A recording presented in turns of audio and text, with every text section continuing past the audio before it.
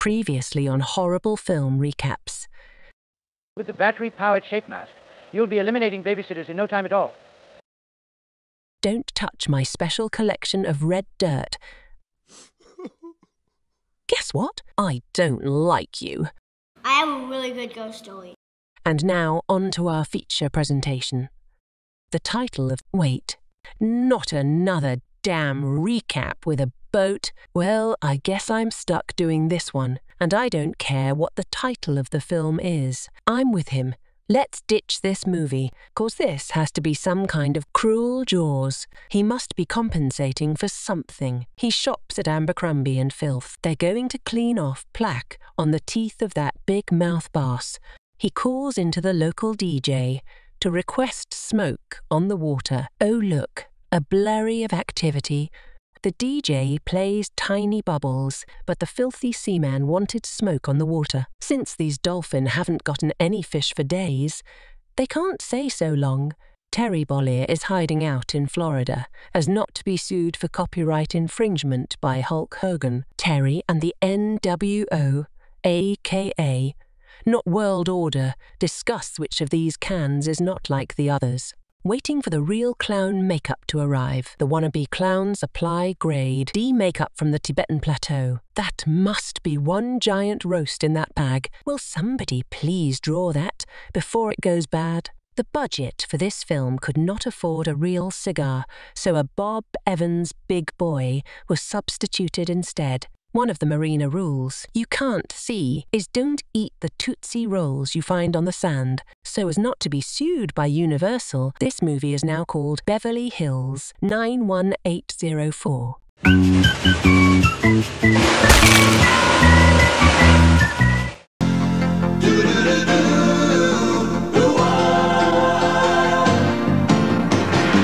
It doesn't matter what comes, fresh goes better in life.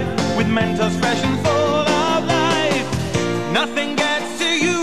Staying fresh, staying cool. With Mentos fresh and full of life, fresh goes better. Mentos freshness, fresh goes better with Mentos fresh and full of life. Mentos, the fresh maker. Fabio would have helped this woman, but his beautifulness would get wet, and she's only being attacked by stock footage. After being denied fish, the seal bides its time, and these people will regret that decision. The rowdy punk hooligan troupe are up to no good, and wait for the blue of night to pull some shenanigans, like making girls run away and humping on those that wear white after Labor Day. They break into the dolphin pool using a credit card they made out of clay. They won't even paint Aunt Becky's fence, and they decide to overfeed the dolphin by one fish, but they are chased away by Terry and the rockin' wrestler. They find the bag, but it's only a red herring. Fabio is in police custody because he is too beautiful for this movie. After deputizing the door, it tried to draw Psychopay because it was unhinged. Billy Cranston studies the only shark-related images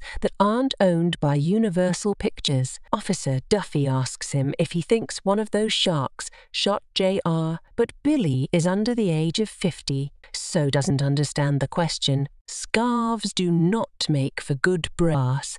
Terry reads to the little girl from the WWF program for January 1st, 1986 at St. Louis, Missouri Keel Auditorium. She passes out instantly from boredom. Welcome to the all-white lame dance party. No rhythm allowed. She won't drown. Her butt is a flotation device. I know they didn't do it in the water, but did the shark just pop? It's Cherry. Meanwhile, at the Hall of Just Okay, the stupid friends gather for a meeting. Officer Duffy uses his really long bullet to indicate on the map to test his weather forecasting skills.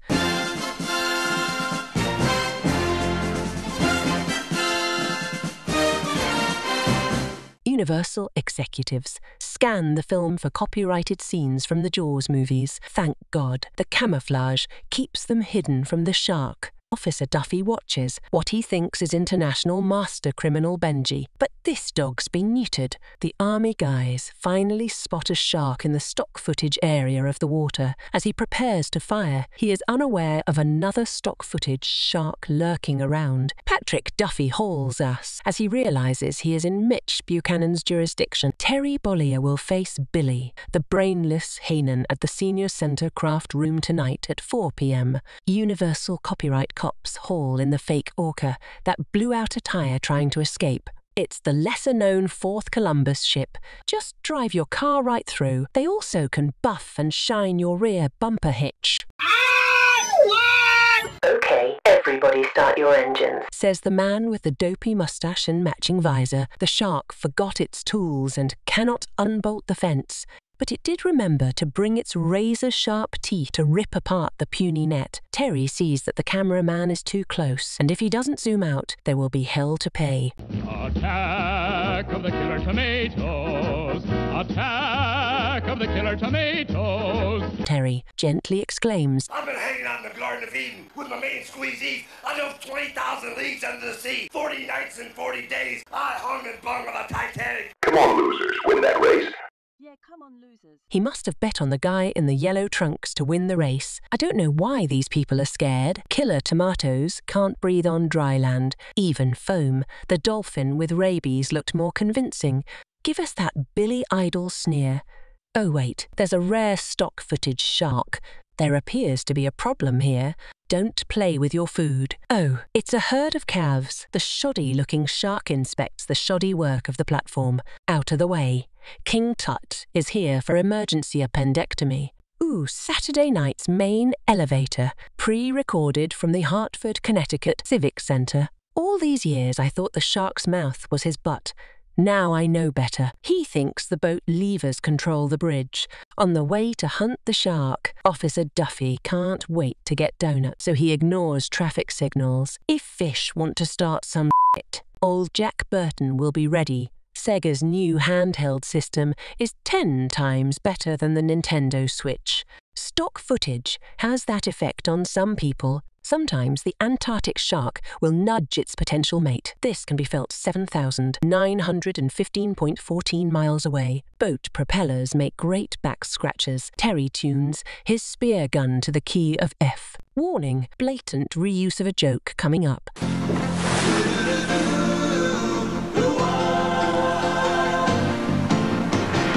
It doesn't matter what comes, fresh goes better in life. With Mentos fresh and full of life. Nothing gets to you, staying fresh, staying cool. With Mentos fresh and full of life. Fresh goes better, Mentos fresh. Fresh goes better with Mentos fresh and full. Mentos, the fresh maker. The head of Universal Studios shows up to dispense some copyrighted justice. Officer Duffy sees them and decides to block them out with hi-fi stereo and go fishing instead. Atomic batteries to power. Turbines to speed. Roger, ready to move out. And now for your viewing pleasure, the unedited director's cut of the infamous helicopter scene. Enjoy.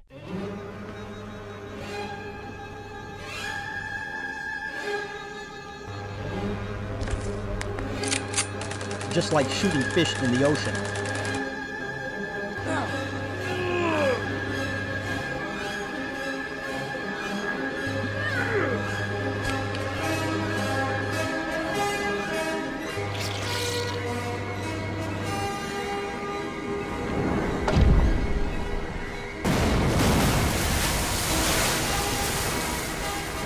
Just like Nom.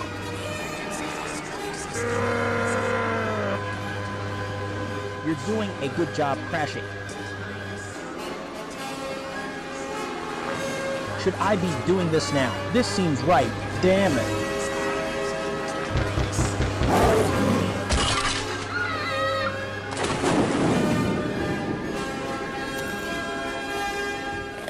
Billy, using his orangutan-scented marker, indicates on the map for everyone to converge on the red circle. Don't leave your map just lying around. It's a tantalizing treat for robbers. The map tells the robbers exactly where the map is, Since the robbers can't understand the strange symbols, they take it to have it translated for them, finding the deckhands at rest. The robbers sneak into the human cooler for sandwiches. Billy is startled to find his map. Orangutan's scented marker and picnic basket have all been swiped. One of the robbers has on his tight prison underwear. Terry has emerged from his snack-induced cooler sleep. The diver falls right into the waiting mouth of the shark. It's probably hard for the shark to roar with that body in its mouth. The trickster is finally taken down by the stock footage from Jaws 1 and 2. It must be somebody's birthday. They're making candles. Oh my God!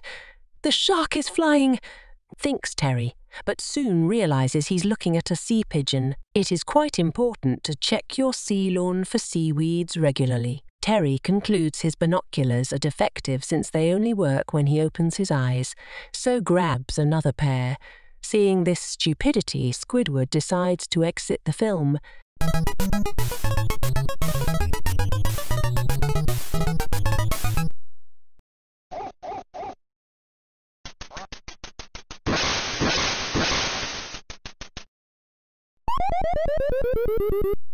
You're an asshole. No, you're an asshole. Up yours, off. They finally find the copyright footage generator is on and fully functioning.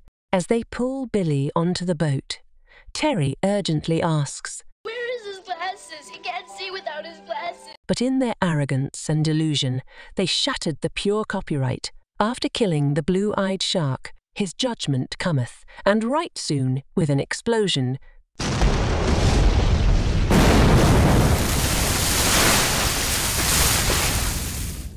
another Hulk Hogan ripoff, ironically named Rip, has taken his look-alike family on a no-holds-barred trip to the dolphin show at Seapool, but the Hulkster has sent in a robotic spy, and now he will feel the wrath of the Hulkamaniac's run wild brother fire the Universal Studios space laser.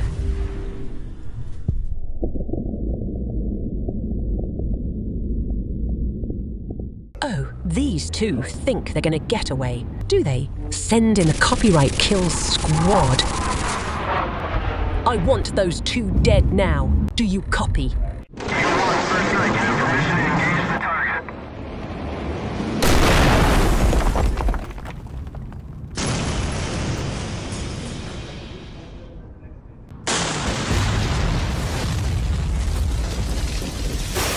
Oh, what the hell? Just fire all weapons.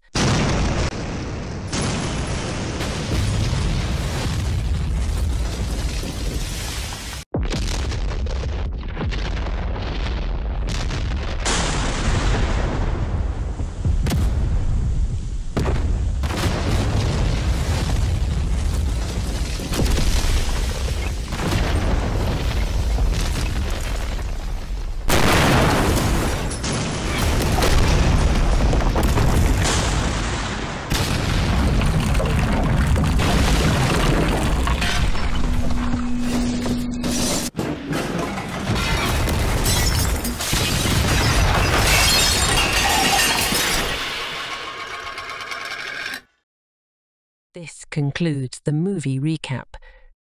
And now Free Willy can rule the universe. Good day to you all. If you enjoy my nonsensical ramblings, please like, subscribe and leave a comment.